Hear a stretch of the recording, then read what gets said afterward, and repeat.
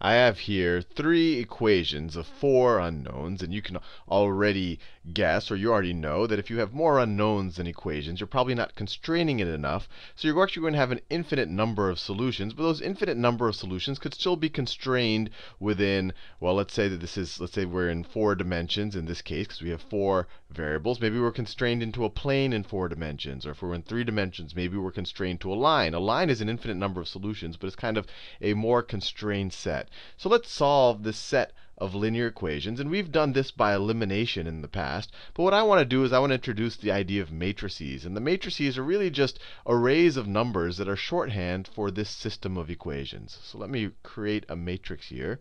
So I could just create a coefficient matrix, where the coefficient matrix would just be, let me write it neatly.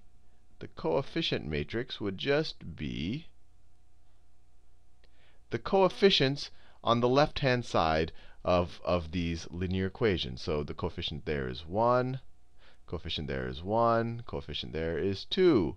And you have 2, 2, 4, 2, 2, 4, 1, 2, 0, 1, 2. There's no coefficient on the x3 term here because there's no x3 term there. So we'll say the coefficient on the x3 term there is 0. And then we have 1, minus 1, 1, minus 1, and 6.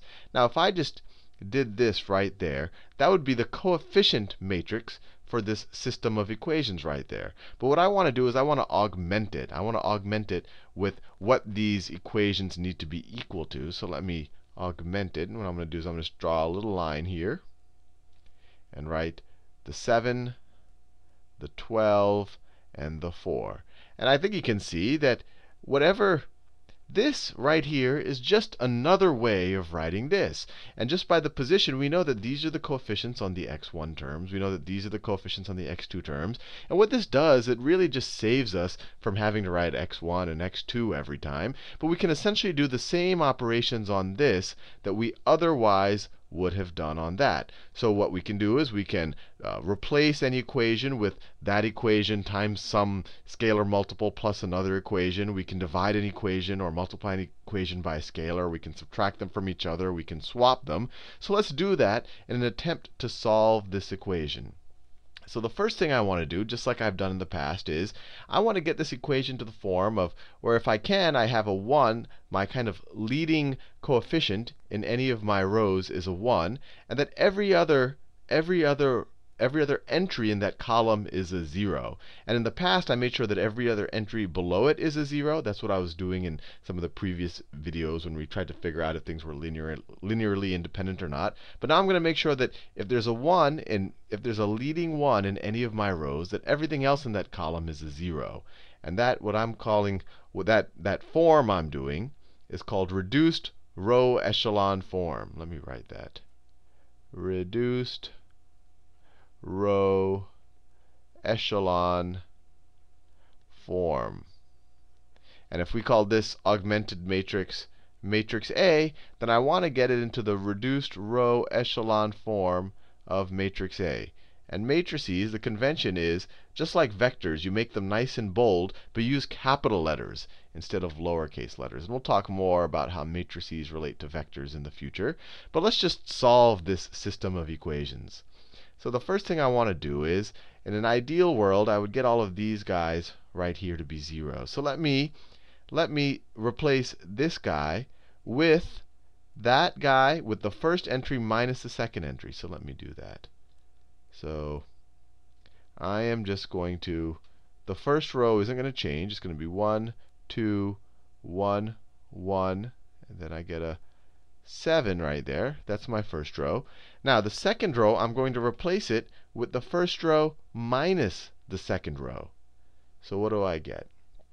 1 minus 1 is 0. 2 minus 2 is 0. 1 minus 2 is minus 1. And then 1 minus minus 1 is 2. Right? That's 1 plus 1. And then 7 minus 12 is minus 5. All right, now I want to get rid of this row here. Or I don't want to get rid of it. I want to get rid of this 2 right here. I want to turn it into a 0. So let's replace this row with this row minus 2 times that row. So what I'm going to do is this row minus 2 times the first row. And I'm going to replace this row with that. So 2 minus 2 times 1 is 0. That was the whole point. 4 minus 2 times 2 is 0. 0 minus 2 times 1 is minus 2. 6 minus 2 times 1 is 6 minus 2, which is 4. And then 4 minus 2 times 7 is 4 minus 14, which is minus 10. All right. Now what can I do next? Well, ideally, let's see. I don't have any. Well, this guy, you can kind of see that this row is kind of. We'll talk more about what this row means when all of a sudden it's just all been zeroed out. There's nothing here. If I had a non-zero term here, then I'd want to zero this guy out, although it's already zeroed out. So I'm just going to move over to this row. So the first thing I want to do is I want to make this leading coefficient here a 1. So what I want to do is I'm going to multiply this entire row by minus 1. So if I multiply this entire row times minus 1, in fact, I don't even have to rewrite the matrix. This becomes plus 1, minus 2, plus 5. I think you can accept that. All right, now what can we do? Well, let's turn this right here into a 0. So let me rewrite my augmented matrix in the new form that I have. So I'm going to keep the middle row the same this time. So my middle row is 0, 0, 1, minus 2. And then it's augmented, and I get a 5 there. And what I want to do is I want to eliminate this minus 2 here. So why don't I add this row to 2 times that row, right? Then I would have minus 2 plus 2, and that'll work out. So what do I get? I get well, these are just leading zeros. And then I have minus 2 plus 2 times 1. Well, that's just 0. 4 plus 2 times minus 2. 4 plus 2 times minus 2. That's minus 4. So that's 4 plus minus 4. That's 0 as well. And then you have minus 10 plus 2 times 5. Well, that's just minus 10 plus 10, which is 0. So that one just got zeroed out. And what I want to do, and normally when I just did regular elimination, I was happy just having this situation where I just had these leading ones. Everything below it were zeros. But I wasn't too concerned about what was above our ones. But what I want to do is I want to make those into a 0 as well. So I want to make this guy a 0 as well. So what I can do is I can replace this first row with that first row minus the second row. So what is 1 minus 0? Well, that's just 1. 2 minus 0 is 2. 1 minus 1 is 0. 1 minus minus 2 is 3. 7 minus 5 is 2. And there you have it. We have our matrix in reduced row echelon form. This is the reduced row echelon form of our matrix. I'll write it in bold.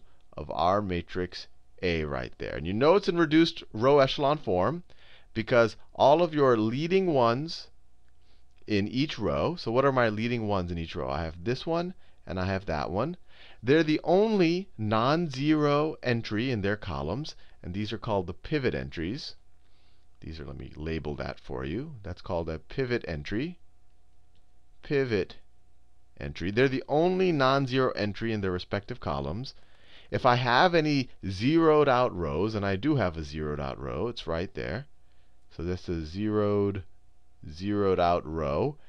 Just the styled, or just the convention, is that for reduced row echelon form, that has to be your last row.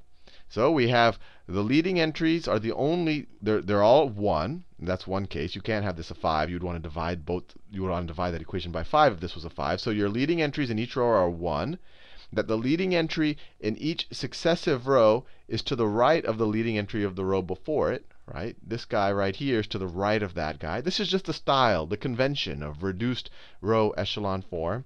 And if you have any zeroed out rows, it's in the last row. And then finally, of course, and I think I've said this multiple times, this is the only non-zero entry in the row. Now, what does this do for me?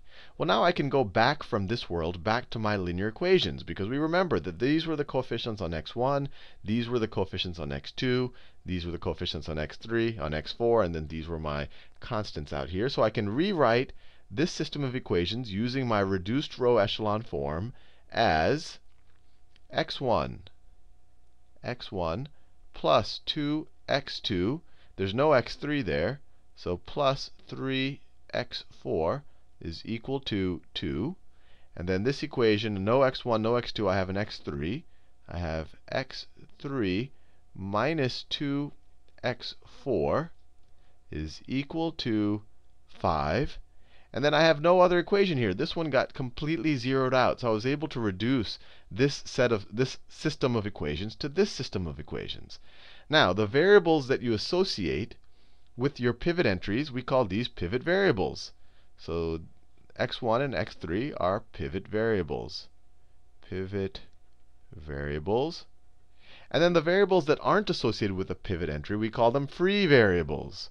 So x2 and x4 are free variables. But now let's solve for, essentially you can only solve for your pivot variables. The free variables we can set to any variable. And you can I said that in the beginning of this equation. We have fewer equations than unknowns. So this is going to be a not well constrained solution. You're not going to have just one point in R4 that solves this equation. You're going to have multiple points. So let's solve for our pivot variables, because that's all we can solve for. So this equation tells us right here, it tells us x3, let me do it in a good color, x3 is equal to 5 plus 2x4. And then we get x1 is equal to 2 minus x2, 2 minus 2x2, sorry, 2 minus 2x2 plus, minus 3x4. Right? I just subtracted these from both sides of the equation. Now, this right here is essentially as far as we can go to the solution of this system of equations. I can pick really any values for my free variables. I can pick any values for my x2s and my x4s, and I can solve for an x3. But what I want to do right now is write this in a slightly different form so that we can visualize a little bit better. And of course, it's always hard to visualize things in 4 dimensions. But so we can visualize things a little bit better as to kind of the set of this solution. So let's write it this way. If I were to write it in vector form, our solution is the vector x1, x2, x3, x4. And what is it equal to? What is it equal to? Well, it's equal to, let me write it like this. It's equal to, I'm just essentially rewriting this solution set in vector form. So x1 is equal to 2, let me write a little column there, plus x2, let me write it this way, plus x2 times something, plus x4 times something, plus x4 times something. So so x1 is equal to 2 minus 2 times x2, or plus x2 times minus 2. So I put a minus 2 there. And then I can say plus x4 times minus 3. So I can put a minus 3 there. This right here, these first entries of these vectors just literally represent that equation right there. x1 is equal to 2 plus x2 times minus 2 plus x4 times minus 3. Now, what does x3 equal? What does x3 equal? x3 is equal to 5. Put that 5 right there. Plus x4 times 2. Plus x4 times 2. x2 doesn't apply to it, so we can just put a 0. 0 times x2 plus 2 times x4. Now, what does x2 equal? Well, you could say x2 is equal to 0 plus 1 times x2 plus 0 times x4. Right? x2 is just equal to x2. It's a free variable. And similarly, what is x4 equal to? x4 is equal to 0 plus 0 times x2 plus 1 times x4. Now, what does this do for us?